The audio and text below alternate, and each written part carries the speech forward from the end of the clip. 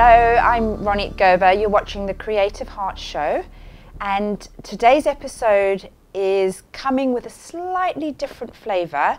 You're going to want to stay tuned, you're going to want to stay watching, because we're going to have lots of tips for you in the next hour or so. I'm joined today in the studio by Ivor Kellock, who is many different things. You wear many different hats, don't you? You're Absolutely. a social media social media guru, business strategist, a mentor, a radio show host, and also a local campaigner, and you've been an ambassador for many different causes and charities over the years, haven't you? Over the years, absolutely, yes. Yes, Well, I have.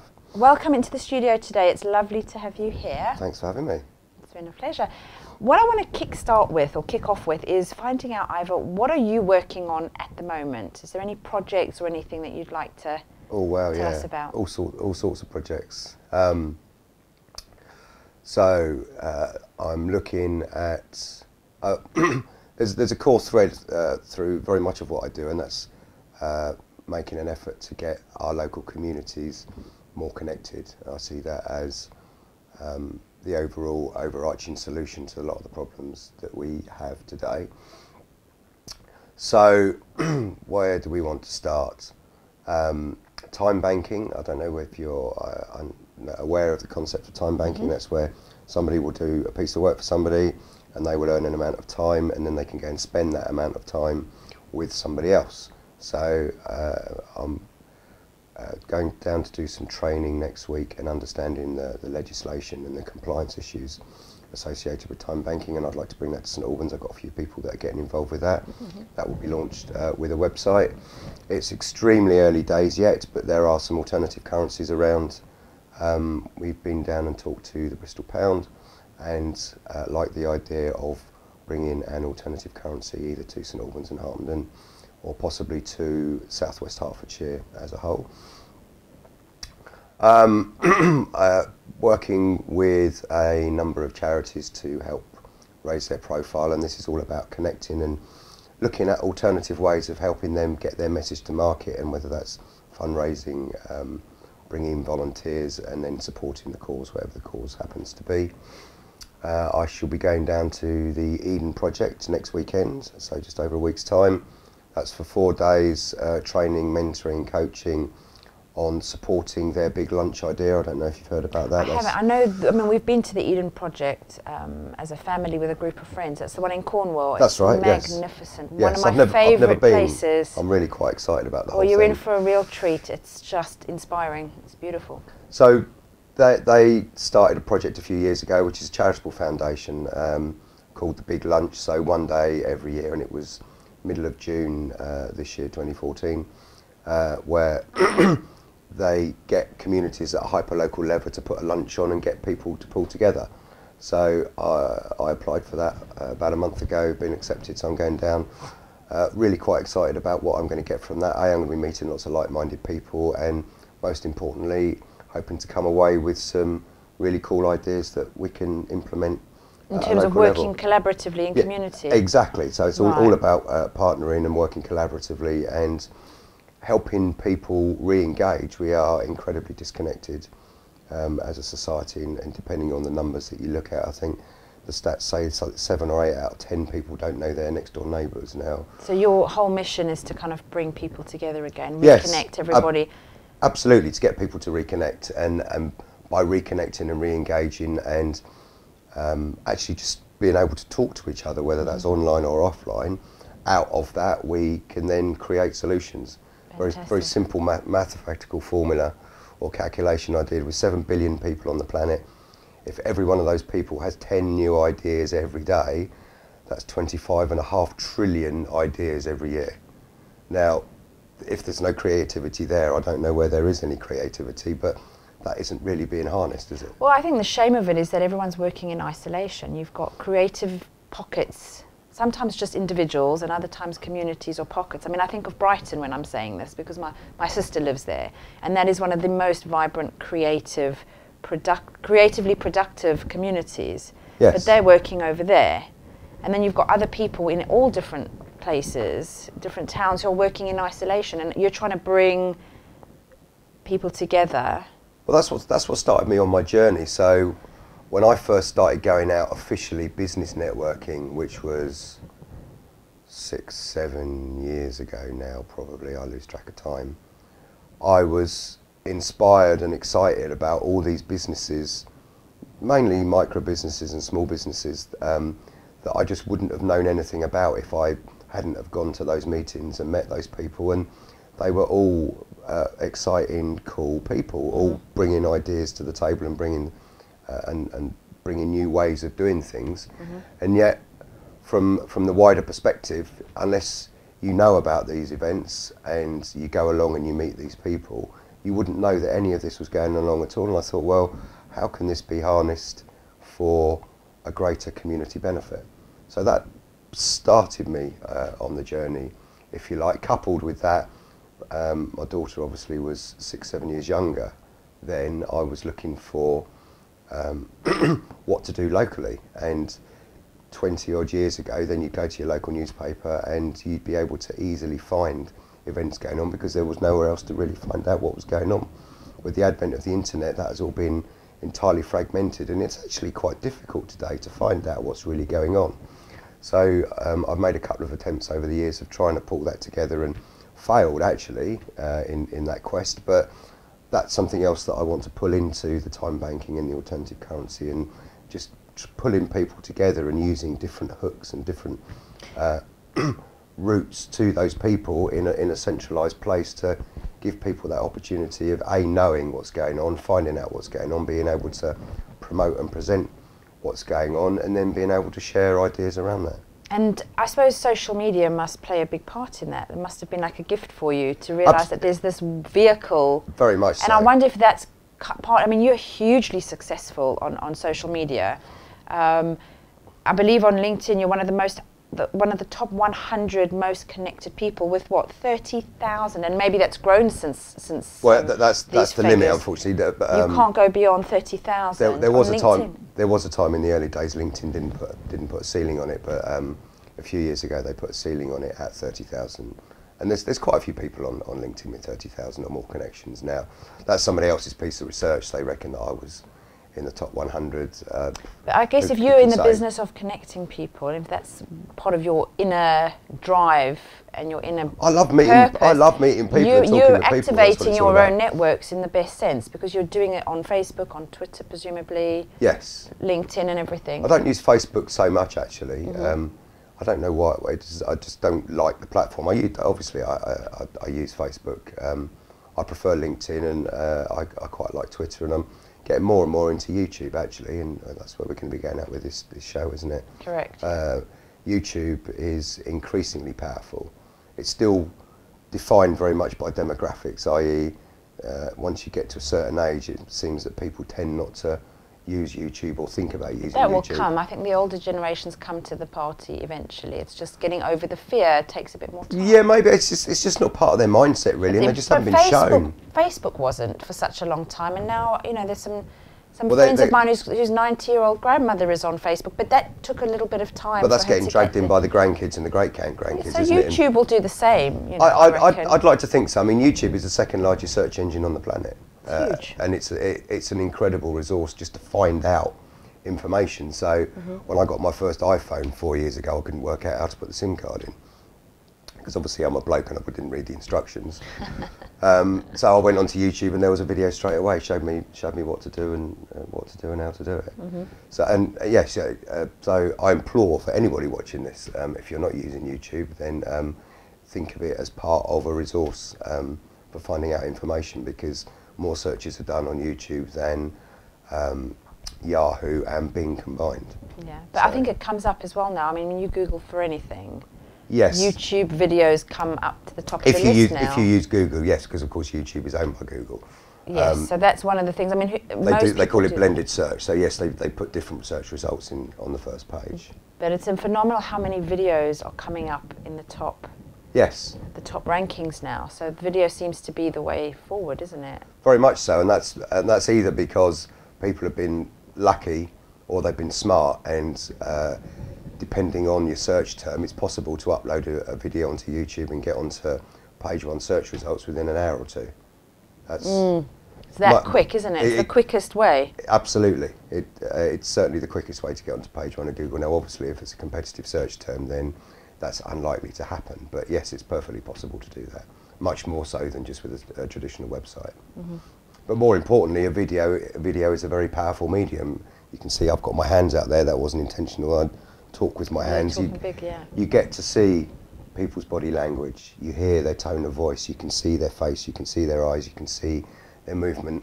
We are all programmed as a species to recognise all of that, and without that, you don't necessarily trust the communication that you're looking at so much. So, well, I'm gonna draw on a term or a word that you focused on at the beginning, which was connect. And I think that everything, Facebook and Twitter, is all about connecting, feeling connected, but you're slightly removed, because you can't see the person always. And I think what video does, and YouTube, but video specifically, allows people to connect much more authentically. Yes. In a sense. Like if I'm reading what you're saying, I'm going to read it with my own. There's still a disconnect thing. there, though, isn't there? Because I can lean over and I can touch you and I can see you. Well, there's no substitute for human connection, but I think a lot of people, and with the way of the internet, is that there is that disconnect. But YouTube brings you, is probably, or video rather, is the most connected.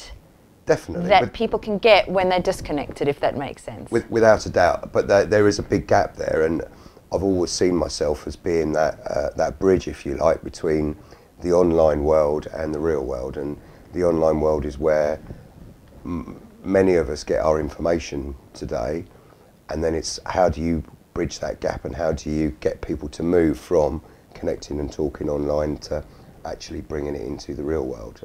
How do you do that? Because that is like, well, that's that was always my fear with the internet. I always thought, wow, it's an amazing thing. But I've seen people who, for whatever reason, through pain and struggle that they've lived through in their own lives, hide behind the computer screen. They never have to truly expose themselves or truly connect. They feel very connected. That's not to say that the connection isn't authentic and genuine and real for them. Yep. But there's never that need to step out and actually face-to-face meet and connect with people. That was always my fear with the internet and social media and all the rest of it. So what do you do? How do you bring them from the internet and the research and that online stuff into the real world? That's a good question.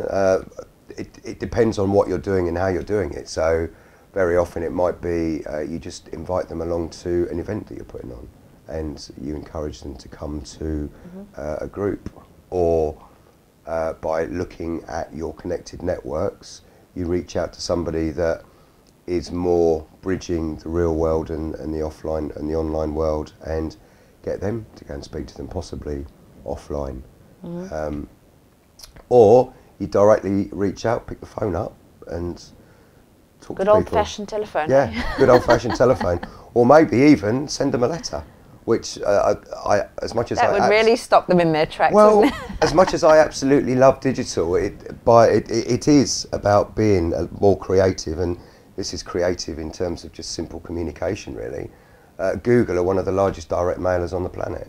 They are. Now, you wouldn't necessarily recognise that or know that unless you've been told that, but they know that still more people are offline than online, certainly when it comes to businesses, and that's how they earn the vast majority of their revenue from advertising, which means that that's all about businesses. Well, I guess when you're marketing, sorry to jump in, but when you're marketing yourself or your art or your business or whatever, you've got to reach your clients or the customer in many different ways. Online is one of those ways, but I suppose through the physical letters to the post is another way, and then there's that face-to-face contact that you were talking about, the actual.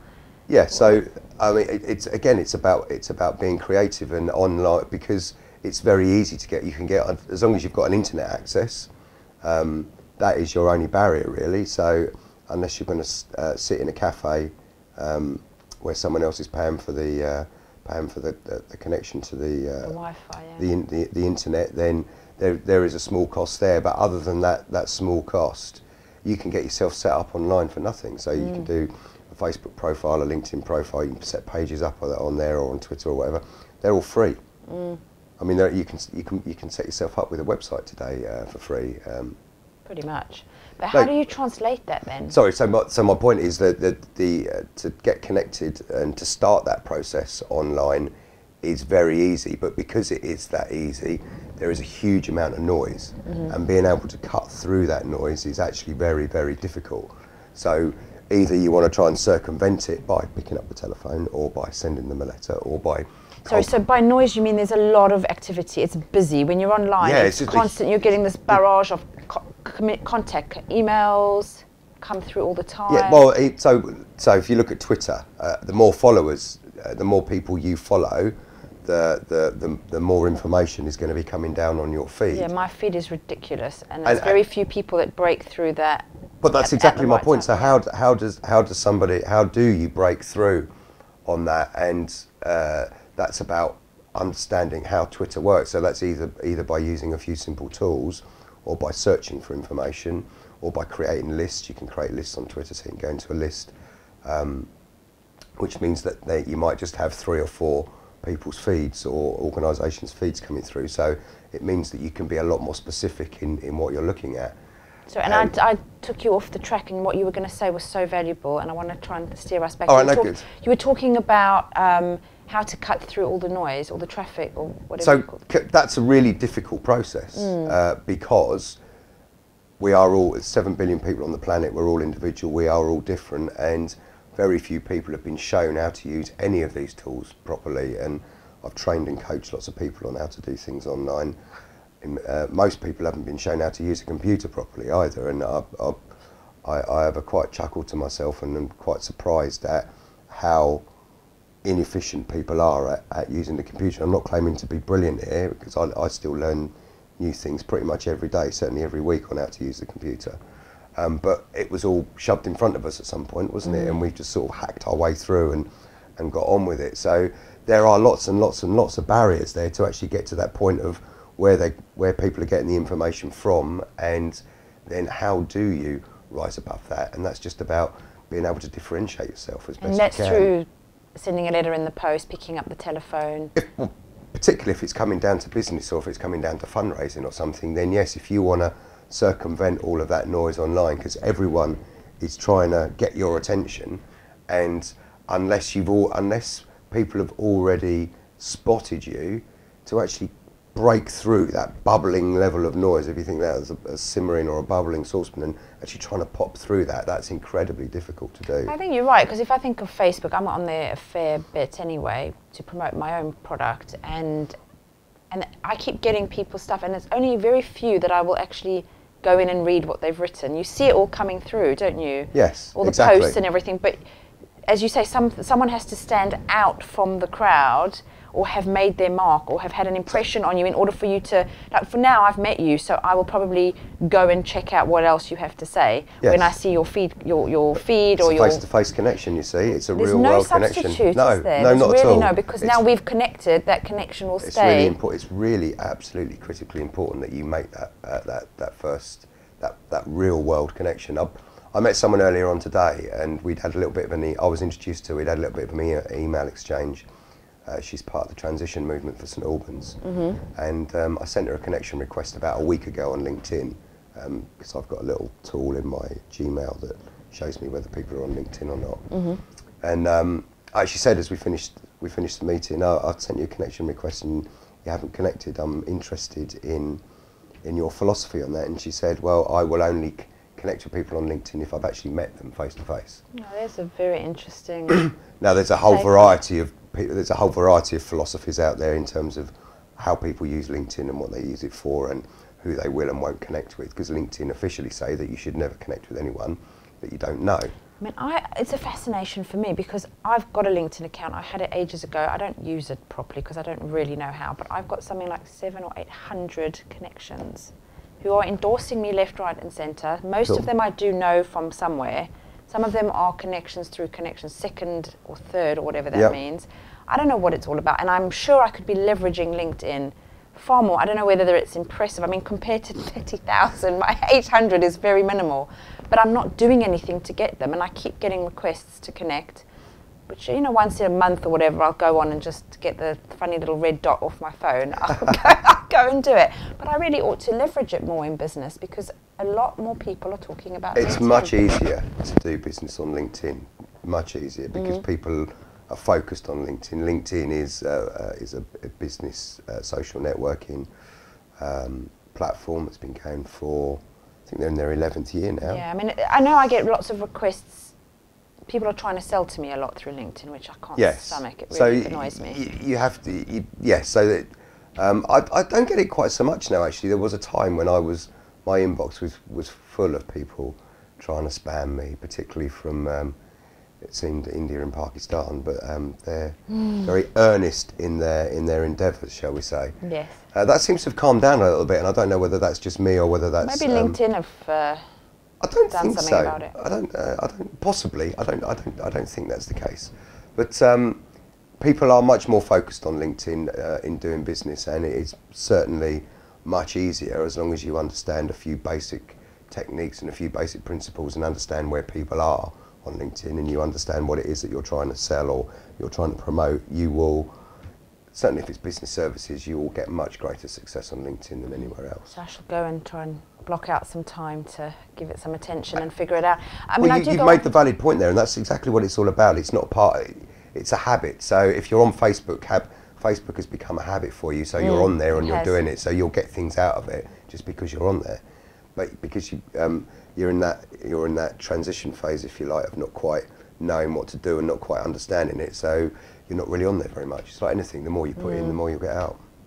And I think with the shame of it, I've got so many connections, it would be a shame not to Definitely. connect, to actually properly connect with them. Yes. So in terms of our viewers, and they're all, not all of them, but I would imagine, I find every human being to be a creator in one way or another, but let's say somebody's an artist or a writer or a painter, musician, and they're in the arts, the creative arts, or they're writing a book or whatever it is. Yeah. What advice could you give them in terms of social media? Like, I know you touched on video. So, yes, it depends on what market they're in and what their product is.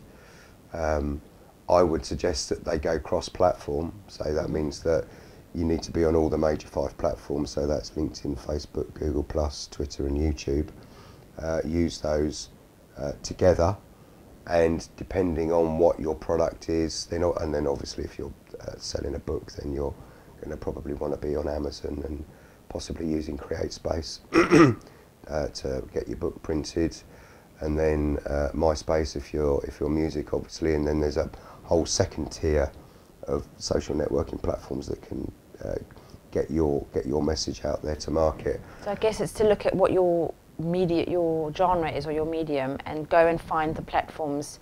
And don't do it alone. That support that. The only way social media works effectively is that you need to have likes, you need to have followers, and you need other people talking about you. So you need to reach out and to network and work with other people and find that mutual support, because that helps you break through that noise level. If you're just there on your own sending information out, then 99 times out of 100 you just become part of the noise. You need advocates, don't you? You need people to be shouting about what you're doing in order for others to hear it. Because then it's not, listen to me, woo, look what I'm doing. You've got other people endorsing you, and I think that's much more powerful.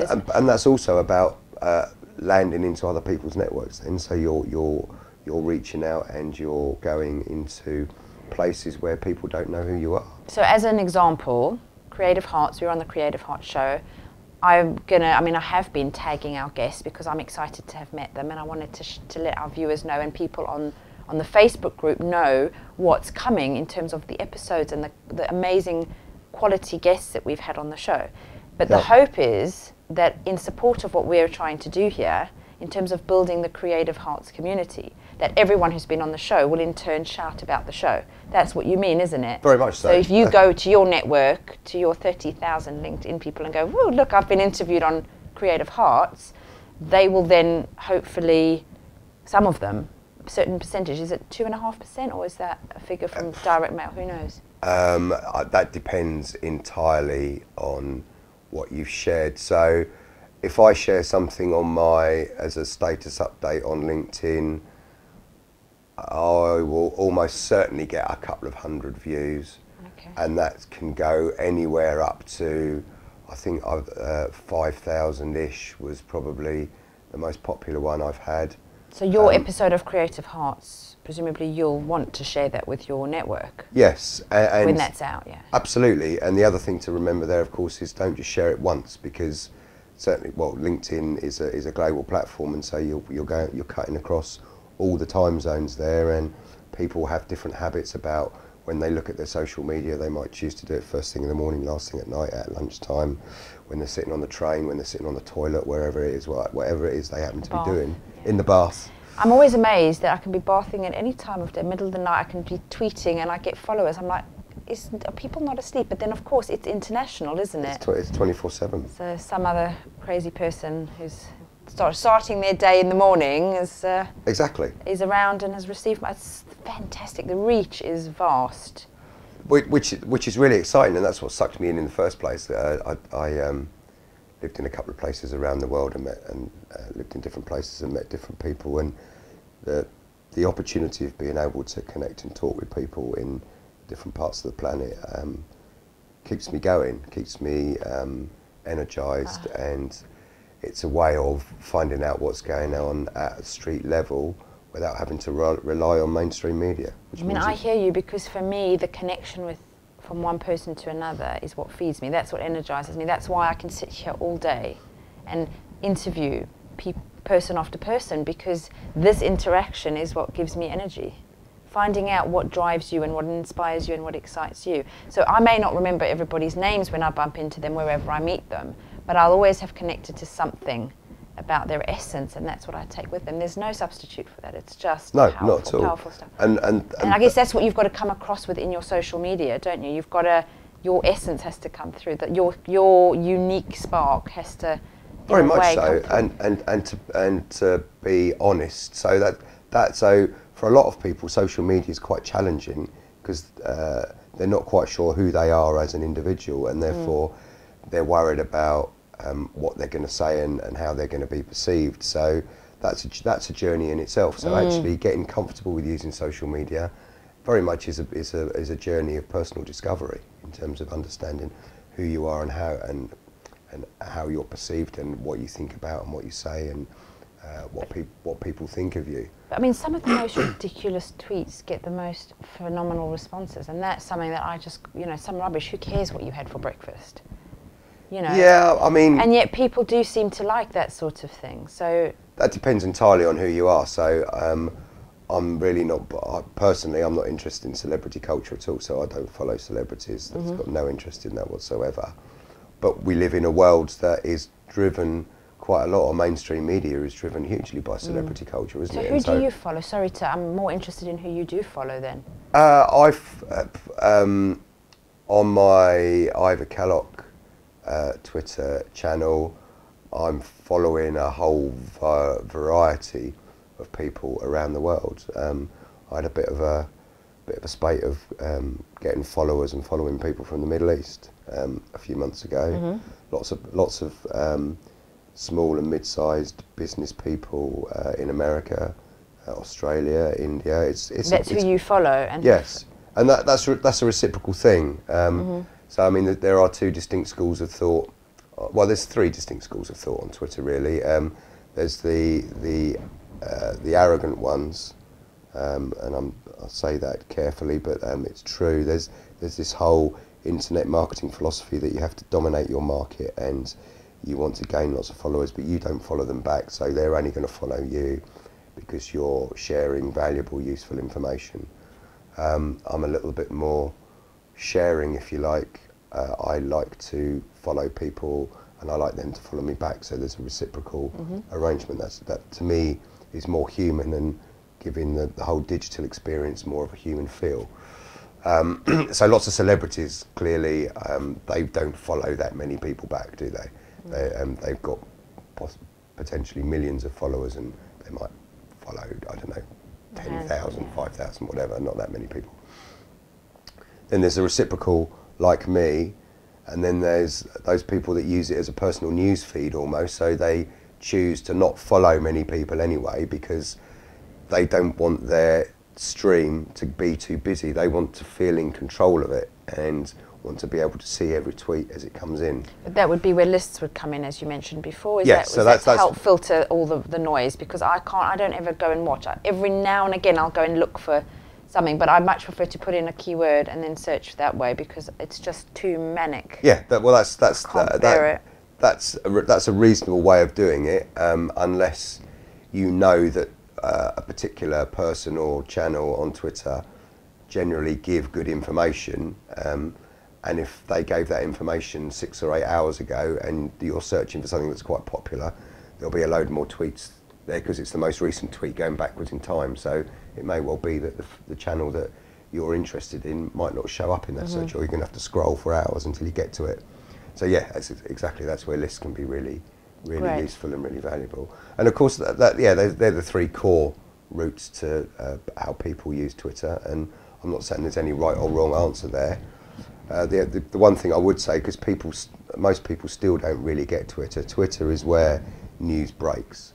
That's where the news breaks and where news is happening. So if people are still quite negative about the whole concept of what Twitter is all about, recognise that is where the news story that you see on your news channel, be it Sky, BBC, ITV, Al Jazeera, wherever, that news story would have broken almost certainly. It's now coming through the Twitter feeds it will get found on Twitter first, and then there'll be a media rush to get the camera crew there and get the team there to actually show us what's happening.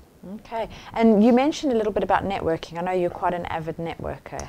Well, social networking is all about, that's what it says it is, isn't it? Now, so social networking is a term that's been hijacked a little bit, really, because that's what we do as a species. That's what's made us the dominant species on the planet. Well, they used to trade, isn't it? That's almost going back to the trading days, isn't it? Well, before going back even before that, that's going back to hunter-gatherer days. We started clumping together in groups, and there's a number called the Dunbar number, which is approximately 150 people. There's been quite a lot of research around that, which says that as a group of people, once you get to that sort of size, we struggle to deal with a number of people bigger than that.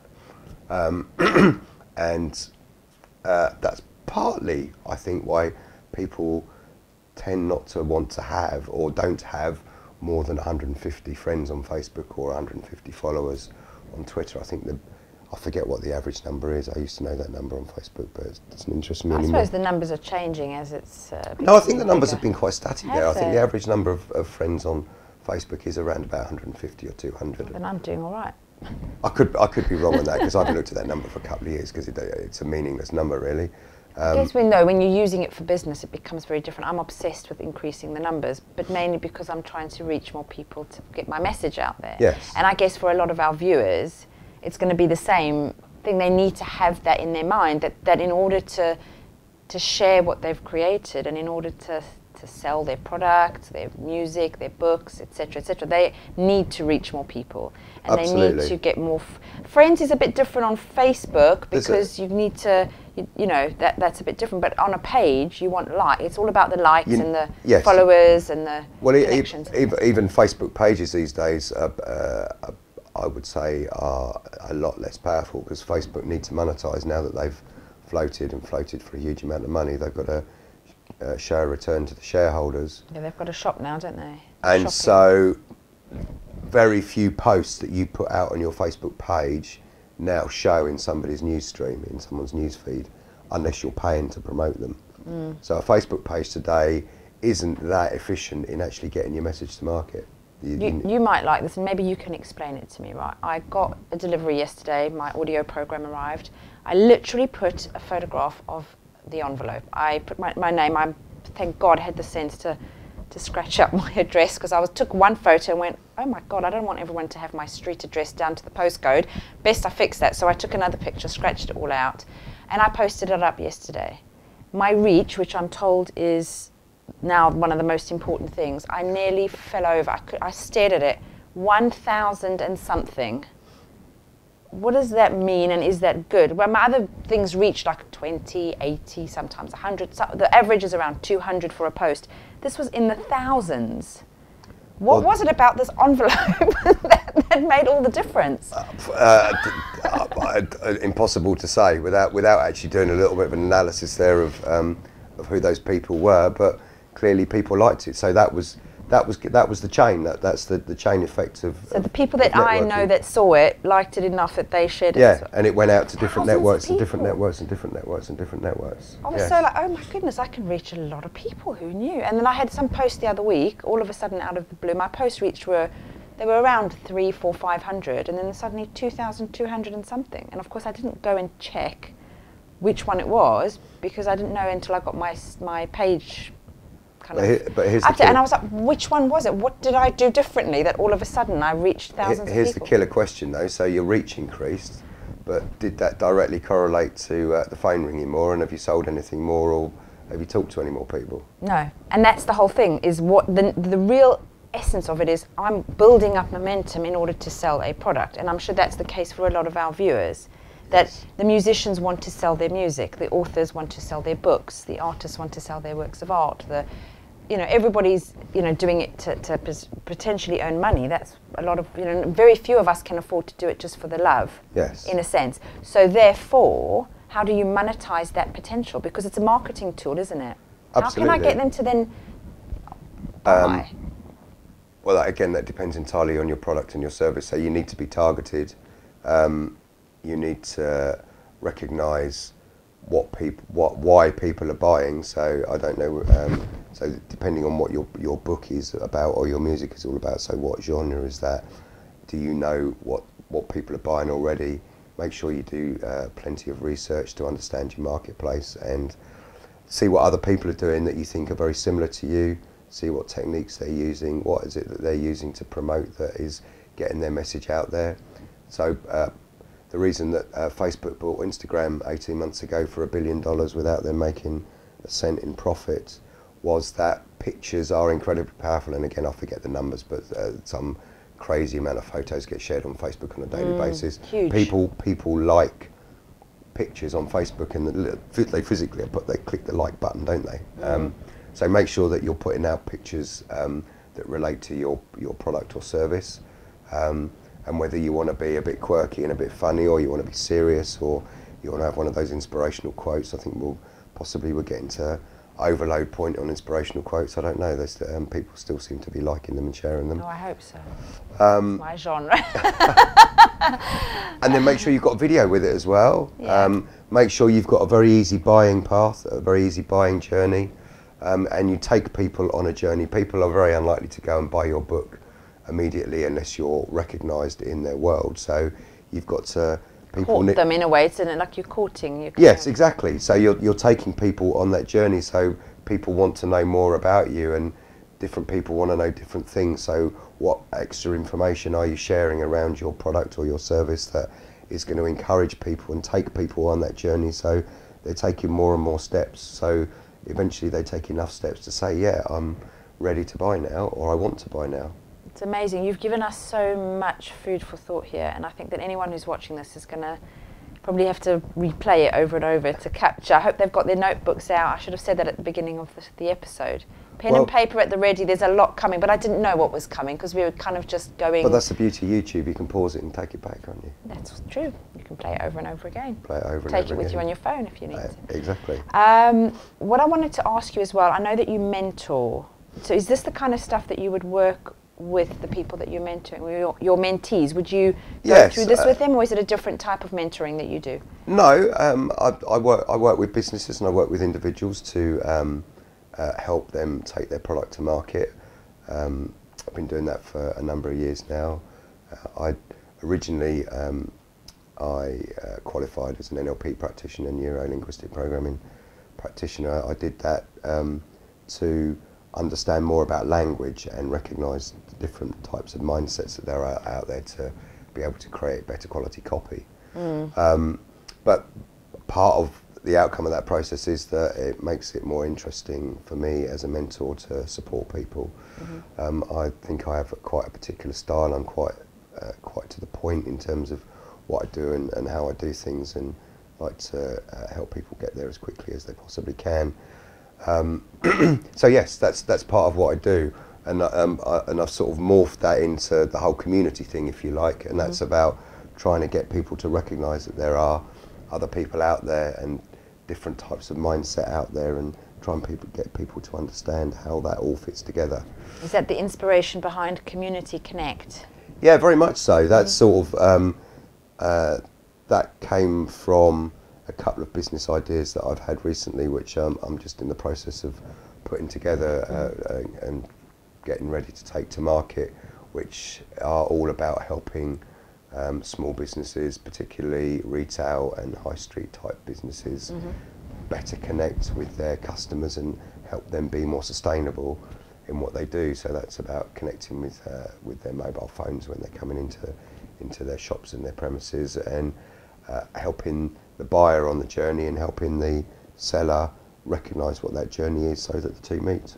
Wow. I mean, you've got a lot on the go, don't you? Do you ever sleep? Yeah, I do. Not. I do sleep. What, 3 hours a day, 5 hours a day? Yeah, I'm not quite as bad as Maggie Thatcher. No, I do more than 3 hours a day. Well, that varies actually. Some days I don't do much at all, and other days. How you don't? I mean, there's so much going on, and I know for me, just to manage my social media, of which I'm very leading to one social media outlet and maybe a bit of tweets here and there.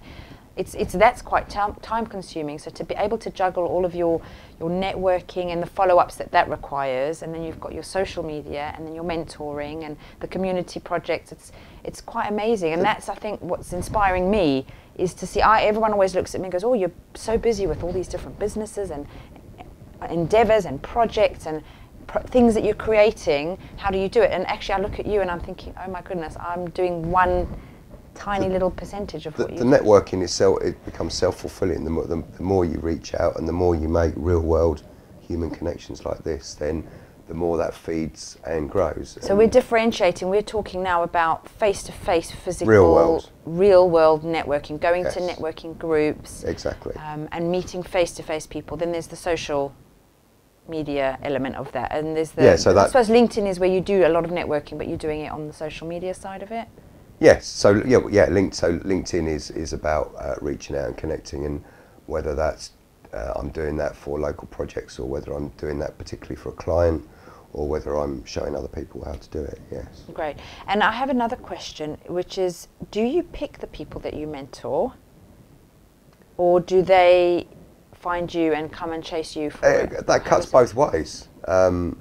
If I meet someone face to face and I like them, or I think that I can help them in a particular way, then I will certainly approach them about that. Equally, I get referred people, and people come to me and say, Ivor, I'm trying to do this, or I want to do this, can you help me? And we'll have a conversation to see whether or not we can work together and I can actually help them achieve what they want to achieve. And I guess for anybody watching, is there a fee that is involved in you being somebody's mentor, or how does it work? Yes, I mean, again, that depends entirely on what people want me to do, whether they want me to work with them over a series of days, weeks, months, and therefore they want me for certain time slots, or whether they want me to work on a particular project, or whether they just want a day or a couple of days of intensive coaching and mentoring and helping them on their journey and then picking it up after that. Or I might refer them to a number of other people that I work with that have possibly created some, because obviously time is my most valuable asset, and therefore my time needs to be paid for. There are sometimes more cost-effective ways for people to go and do a training program online, and then maybe I support them with that, so they need less of my time. But yes, absolutely. Did you always get paid to mentor? Does it depend on your prerogative, I suppose? It depends on my prerogative. I do. So I've mentioned a project that I'm going to be launching soon, which is time banking. I'm quite prepared to work on a swap basis with people, and depending on what they've got to offer and what I'm looking for at the time. So yes, well, I think in the current economy and the pace of life that we're all existing at, I think there's a lot to be said for that barter and trade, where you can get a job done. Very much so. It frees up your time. It gives you, it's not a financial strain on people who haven't got it, who've got a great idea. It's all about value and a great ethic, and they can't bring it to life. So that's a good way to give people a bit of a chance on a leveled playing field. Particularly when it comes to, you're at that very early stage, and ideas are incredibly delicate and can be quashed, it can be squashed and crushed, and destroyed in the wrong hands. So yeah, it's about finding the right people to be able to work with and recognising that maybe it isn't all about the money in the beginning, it's about helping people develop that idea and taking it to a point where it can be fulfilled and can become sustainable and actually can blossom and grow into something in the real world rather than stand in somebody's head. And that's a very delicate process. That must be really fulfilling though when you see somebody's idea Absolutely. manifest. You know, Absolutely. I know the response to my audio program arriving in the post was overwhelming, and the people who've supported me in various stages along the way have been celebrating with me. I mean, it's not even available to buy. There's no way to buy it just yet, unless anybody, you know, but that's what you're talking about. I've had the support along the way to help bring it to life is kind of what you're offering, and that's the fulfillment must be immense for you. Yes, and that's a two-way thing. So yeah, the fulfillment is, and that sense of well, there's a sense of responsibility there, but the sense of purpose and just sharing someone's joy and someone's pleasure, knowing that you've been part of that process. But do you do that unconditionally, or are you hoping? I mean, this is a bit of a slightly deeper question, but do you hope for some sort of, I don't know, like a kickback or a mention, or is it an unconditional offer of? That again depends on how we choose to work together. That really depends on. Because there's also that whole karmic that yes. things come back in energy. What goes around comes around. Exactly, and it doesn't have to be from that person directly in that way to know that you'll be. That depends entirely on the project. So that depends entirely on the idea, what they want to achieve, and what they're doing with it, and where they're leading with the project in terms of how I support and give my time. So I've supported charities in the past. Sometimes they've either had funding where they could pay me, or I've got other things out of the project that have paid for my time. Exactly, because it's not always the rewards come not necessarily as money, it comes in other ways, and it can be a feeling, a sense of worth, and that you're actually contributing, which in itself is very, very valuable. Yes, exactly. And then of course there's the money side of it, or there's the opening doors. There's a lot of different ways, and I mean I'm somebody who likes to do things just because it just feels good. You know, it makes me sleep better at night. I feel proud of who I am because I can do these sorts of things. So I think there's a lot to be said for that. But at the end of the day, you're also running a business, aren't you? Well, I was going to say, look, I enjoy all of that, and that certainly motivates me and gets me out of bed in the morning. But you still got to pay the bills at the end of the day. You can't take that good feeling down to Sainsbury's and say, "Can I have a loaf of bread, please?" They don't quite understand that, do they? No, so. they don't. So that's good. It's all about monetizing things at the end of the day. Not all about it, but it needs to be factored in along the way. Exactly. Is there anything else that you'd like to share with our viewers before? Oh wow.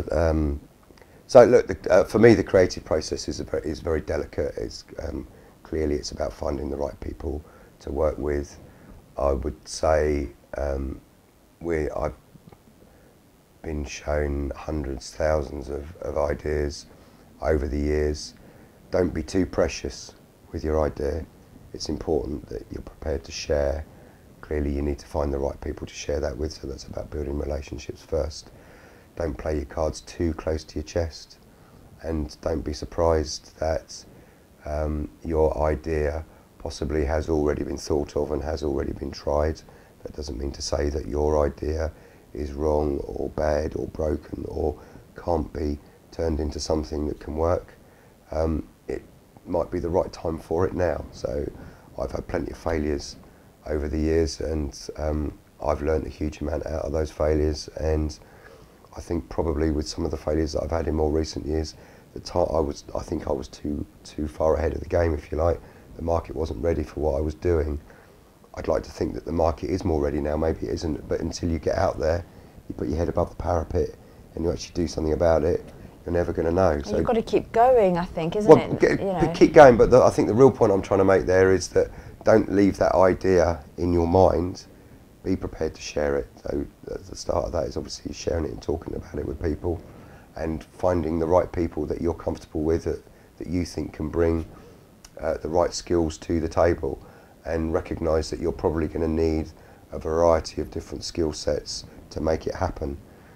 Probably one of the biggest problems, or problems is possibly the wrong word, but one of the biggest pitfalls I see people fall into is that they will tend to get other people involved in a project that are similar to them, and that means that you've just perpetuating the same habits. You've multiplied the skill sets that you have around you, but the chances are then there's probably a number of skill sets that you're going to need to make things happen and to ensure its success that aren't there.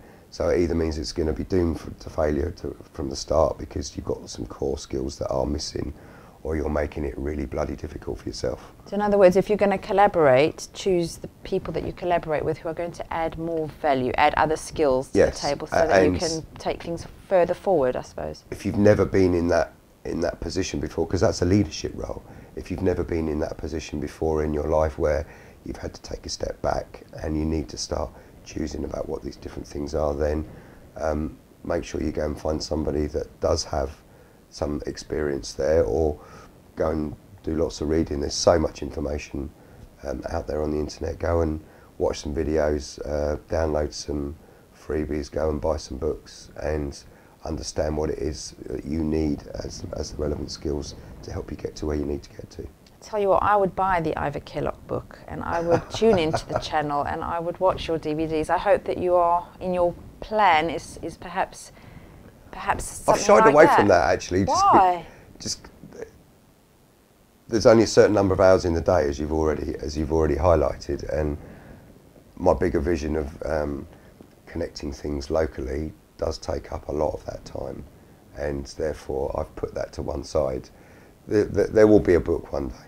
There'll be a book one day. Well, I'm not quite sure when. I'll have to follow you so that I can know when it's about to come, or you can come back on the show and tell everybody. Would love to. Because I'm sure that all the creative people out there, and our other viewers as well, would love to learn more from you, and a book is a great way to do that. But I do wish you every success. It's been such a pleasure to have you here today. It's been great sharing. Yeah, it's been amazing. And my mind's racing, and I'm kind of now almost itching to get back onto social media to figure out what I can do better. Thank you so much for joining us today.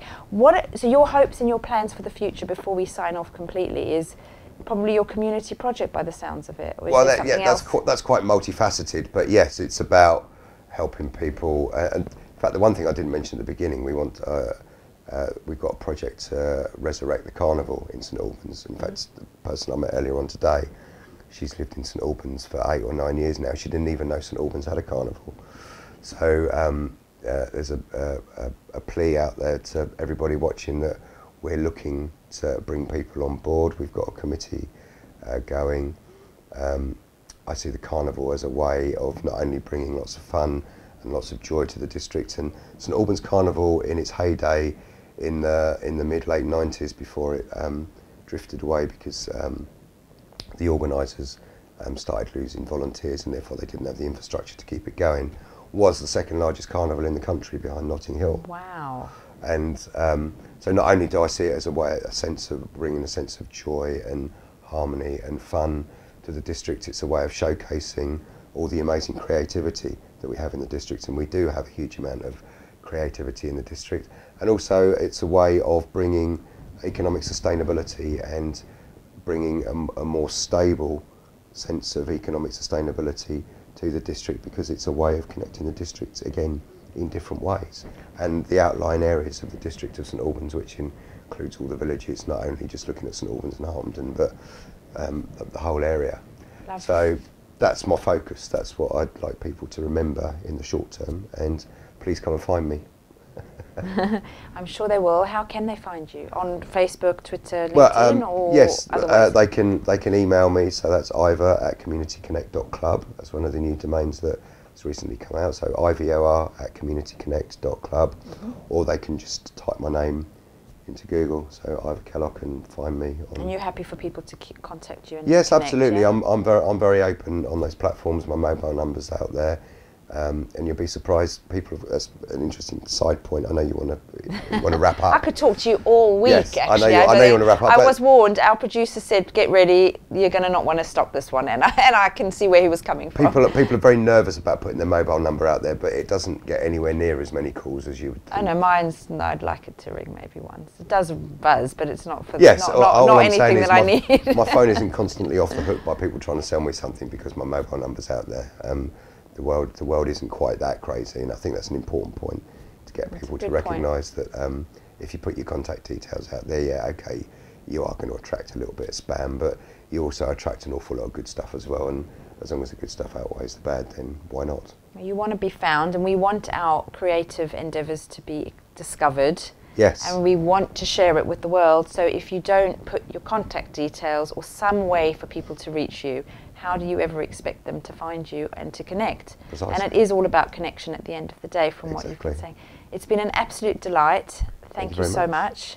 And I'm going to keep talking to you after the show as well. Right, everyone, you've been watching another episode of Creative Hearts. We've had a fascinating session today with Ivor Kellock.